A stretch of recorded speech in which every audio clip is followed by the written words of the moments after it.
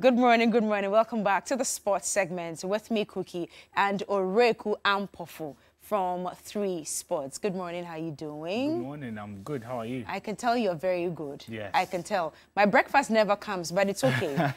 You're from Yameche, but on Chadi. It's okay. I'll forgive you for that. There's so much more coming up in the world of sports, and we're starting off with Kotoko. So much confusion in that camp. I'm told that, was it yesterday or Sunday? No, yesterday. It was yesterday. Yeah. Whilst they were training, some supporters just went in there to disrupt everything. Yeah. Because they've been very angry. There's been 7 games, 6 defeats. Yeah. Like, things are not looking good. Yeah, so what can we do? Yes, you come up, but this one day, when you come up, what happens? The outburst is not coming back. But I think it's been a very difficult period for Asante Kotoko. And you usually do not see fans react in this way. Yet over the past months, we've seen the fans voice out and share their opinion. Some have been very incensed by the results. But whenever you see fans in Ghana football taking things into their own hands, then you know that it's tipped beyond boiling point. And I think where the situation has reached right now, the only amicable solution, unfortunately, is if the technical team is changed. Because from what I know, when we saw the same thing with Heart of Oak also last year, they ended up sacking the coach. So essentially, the fans went to the training ground and decided that they're not going to allow this coach to train the team again. And unfortunately, in Ghana, the fans are given that much power because we don't have the right systems in place. Because in any right training facility, you don't even have access, right? Yes. Yeah. They shouldn't, because I mean, if you've ever been to the UK or Europe, before you would even get to the training pitch, the security measures that you would go through, I don't think you can do anything like that. It's a freestyle environment right here. But you know, it's a situation where Kotoko had to face, and 50+ fans were at the training ground. They arrived, I think the team was scheduled to train around 3 p.m. They arrived before, and they had red scarves, basically not preventing the team and the technical body from training. So it's not a good look for the club, and it's rather unfortunate that this is how maybe things had to end for Prosper Nateogun, because I don't see how he comes back from this, especially given the fact that the fans are not happy and will probably want to do this time and time again up until they get what they do want. But we did have some presence at the training ground yesterday in Kumasi, and this report was put together. Okay. In fact, we are hearing that supporters numbering over 50 were at the training grounds waiting for the team. And when the team bus arrived for this evening's training, they threatened that they will not allow the team to train, especially that they will not allow the technical team to even get near the training facility. In fact, the report that we gathered indicates that it is the team manager, Henry Ohimbrenya, who the supporters allowed to do some shake-ups with the players. The supporters will continue to do that. Yesterday, when I spoke on this network, I told listeners and viewers that that's exactly what the supporters are planning to do. That if Dr. Prosper Nateogun, the head coach, will not resign, then they'll force him out of Asante Kotoko. And indeed, the training was called off because the situation was tensed and there was insecurity at the Adakwajachi training facility of Asante Kotoko.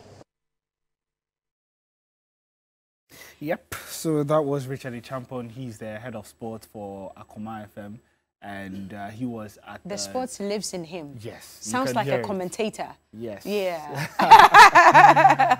But yeah, let's get some more perspective on this Asante Kotoko issue, and there aren't many in a much better position to talk about Kotoko issues in Ghana when it comes to all of this than Jerome Otre, and he joins us this morning on Zoom. Jerome, it's a pleasure to have you here this morning. First off, you've been with Kotoko for a number of years. You've seen the club evolve over the years. Is this something that you've ever seen, fans going to a training ground and preventing a technical team from training? Oh, of course. This is the second time in 7 years something like that is happening, or is it 6 years? 6-7 years. The last time was in April, and coincidentally, that incident was recorded in April. Maybe April are not good months for Kotoko and their technical teams. But it was in 2017 of April when Serbian coach Zdravko Lugarosic was also chased out. Yesterday's incident might be a bit different in the sense that Ogum was not there. But clearly, if he was there, the fans would have put up that backward behavior they put up some years back. Much as it is disappointing, I don't find it surprising in the sense that you mentioned it in your presentation this morning that when you don't have systems in place to check some of these misbehavior, you are going to have them recur. And much as it is unfortunate for our football, unfortunate for Kotoko as a club, their brand and reputation, these things will happen when leadership is in abeyance. You know, some weeks into the IMC's administration, some of us said that that arrangement wasn't going to go beyond a certain point. After some weeks, it was going to show that they have serious weaknesses in running a club of the size of Kotoko. But, you know, some people thought that we were only prophesying doom. But the reality is that Kotoko is so big, so many multi-complex issues at the club. You need a properly set up administration to run the club. You need money to buy the best of players. You need to decide what you want to do with the club within a certain time frame. If you don't do all these things and your focus is limited to what happens on the field of play, when the results on the field don't also come, then you are going to be in the kind of soup that Ogum and the rest find themselves. Well, you do make some very brilliant assertions, but I just want to hear from you, your opinion. What next for Kotoko and Prosper Nate Ogum? Do you expect to see a lot more of this in the training ground till something changes?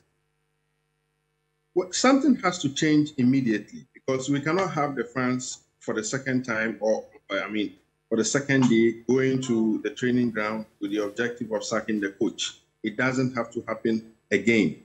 What I expect the club to do is to call Ogum, and here I am making specific reference to the owner.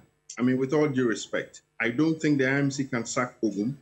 He's part of the IMC. I don't see how he can be part of that team, and that team will turn around and say, we are dismissing you. It's not going to happen. What I see happening is either Ogum going to the palace himself and seeking audience with the king and maybe pleading with him that on the basis of what is happening around the club, maybe it is in the interest of the club, or the powers that be making it clear to him that things are not going well, and if the fans think you are the problem, maybe you should be kept away from the club until such a time that things are okay and maybe you return. Otherwise, I don't see how this is going to end. Where it's getting to, it is very clear that the fans have lost their love for Ogum. And even if he stayed with the intervention of the king, it will be difficult for him to work peacefully as he did some months back.